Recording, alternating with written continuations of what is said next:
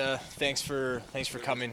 Obviously, we're excited to be joined here today by Mitch, and would like to thank Mitch, his family, his representation on the work that we've put in really in the last number of days to have this matter come to a close in the way that we all wanted to from the very beginning, which was with Mitch committing to our team for an extended period of time, and now we can get back to business here and get to work while we're here in training camp with no distractions and nothing hovering above the team. We can all just be at our best as we get rolling through the years. So I'd like to thank Mitch for that, and with that we'll take questions. What took so long? Well, so long. We missed one day of camp. You're a little more antsy than me, but these things take time, and we're just happy to be here. We've missed no games, and that's really the objective. We had a situation last year that did take long, and we're thrilled to be here. Obviously, he wanted to be here, and we got it done.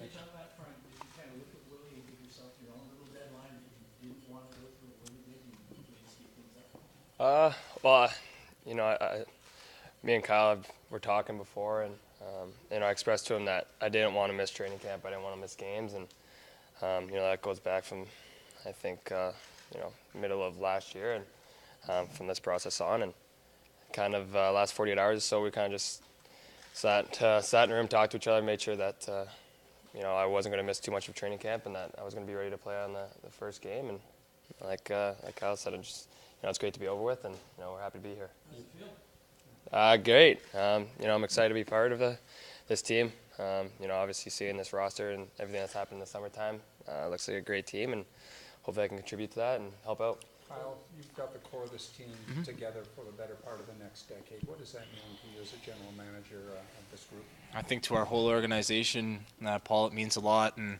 it's one of the things that we looked at, right, when you're going through the decisions you have to make with different players is, I understand that people will look at it and say that no team has done it this way before. That said, we have these guys committed to us for an extended period, and we'll get into a stretch here where we can just come to the rink every day and play. We won't have any of this hovering above, and people will make their own discussions or try to create other controversies, but I don't really think we have any at this point. We can just enjoy being together, have fun being together as a program, continuing to grow together, and without having to worry about anybody going anywhere. So to me, in my position, it means a lot. I know it was important for me to deliver that for our staff and for our players, so that they could just come to work every day and be at their best as well. So that's the most exciting part for me.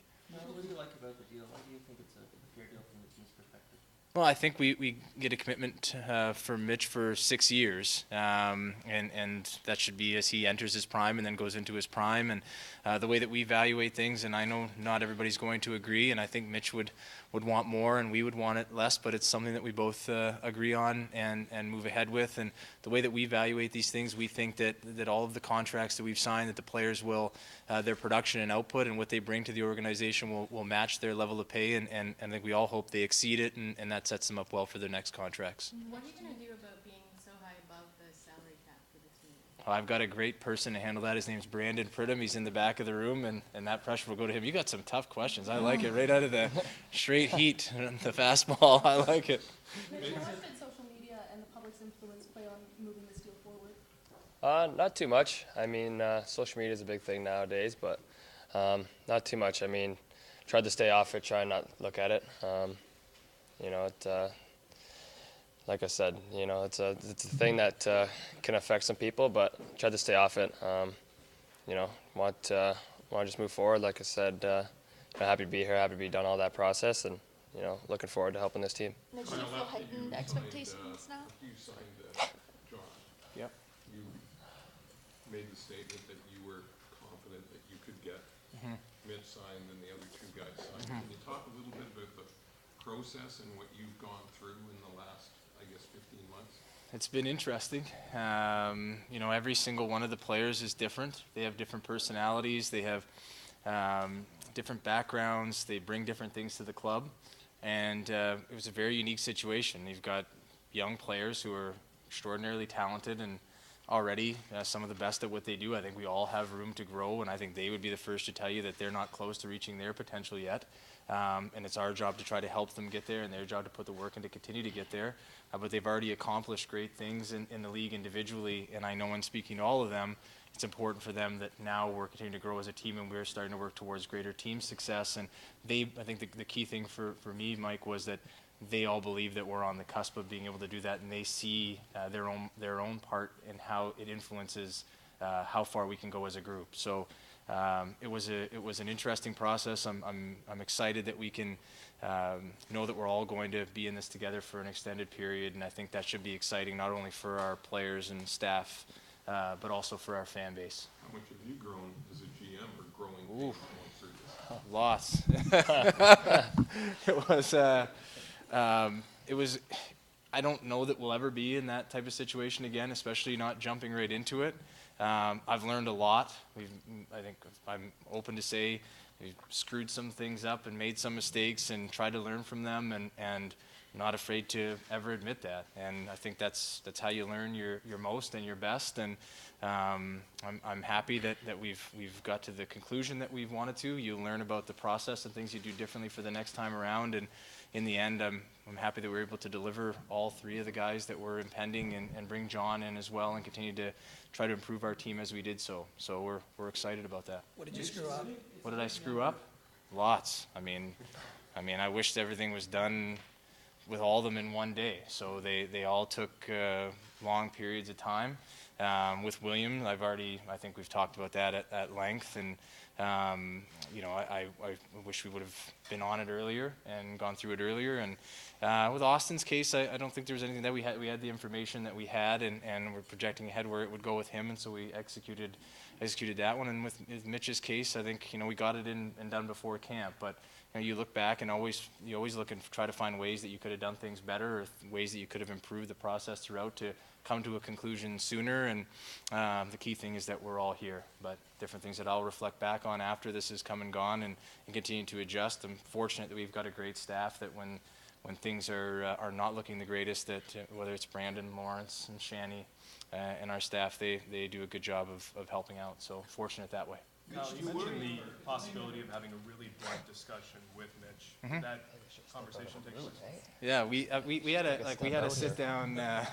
We had a sit down on Thursday for quite a while, and I think it was great for Mitch to explain to me how he felt, and for me to explain to him, the reasons why we were where we're at, and what we were proposing, and so on and so forth, and then about how he fit into the team, and about how the team was going to move forward, and everything of that nature. So we had that opportunity Thursday. I think it was Mitch, I don't want to speak for Mitch, and but I think it was a real positive in the process. So. What did you say? Nothing.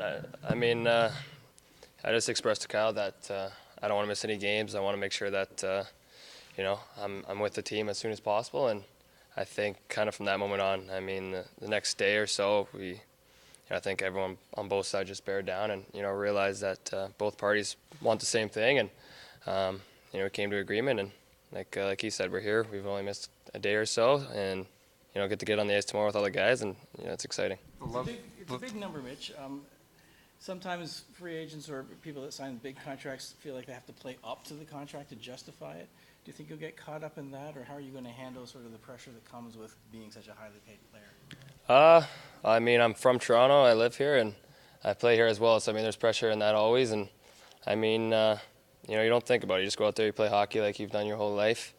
I think like Kyle said, we got a great management here, and I think the training staff that we have with us as well, and everything else, they're going to make sure that every night you come out ready to play, and you're ready for the games. And just as a player, make sure that every night I come ready to play, no matter who I'm up against, no matter the minutes or anything like that. Just make sure every time you get on that ice, you make something happen, or try and help your team win. What was your teammate's response once you signed and they knew you were coming? They were excited, just as much as I was. A lot of them reached out when kind of the rumors got out there about everything, and that's when I kind of broke the news to all of them that I'll see them tomorrow. And I think it was just excitement on both levels. Like we said, we wanted to be here. We didn't want to miss many days, and want to get to get on the ice with all these guys. And lucky enough, we get to do that tomorrow. What was the hardest part?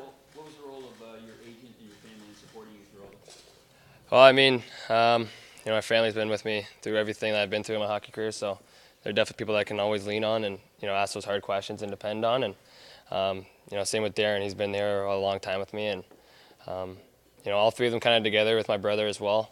They're just someone that I can always depend on and, ask those heavy questions and get their honest opinions out of it. So they meant the world to me throughout this kind of discussion. And, without them, who knows what would have happened. But, like we said, we're just glad it's over.